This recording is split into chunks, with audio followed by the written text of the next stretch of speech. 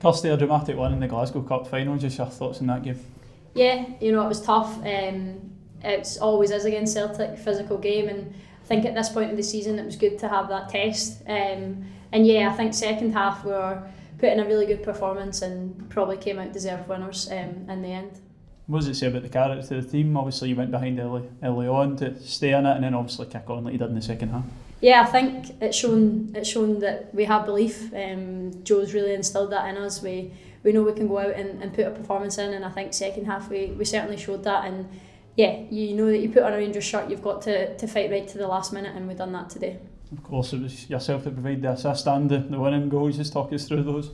Yeah, I think Innie usually assists me, so it was kind of the other way around. And then yes, the second one obviously a penalty. Rachel's done really well to win it, and yeah, I'm not going to lie, I was a wee bit nervy, but yeah, just delighted when I seen it hit the back of the net.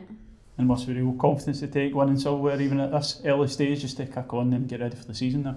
Yeah, obviously it's here at Rangers we want to win every silverware we can get, so we've managed to do that today, and it's a really positive thing, especially this early on. The season's not even started yet, so to get a trophy in pre-season is great, and we can really use that and push on this season. You'll be looking forward to a productive week out in Spain now before the season? Yeah, we're all really looking forward to it. So rest up tomorrow, fly out on Monday, and yeah, we'll be working really hard out there, and then we've got a tough game against Levante as well. So again, it's just building up the blocks, ready to go for the season starting.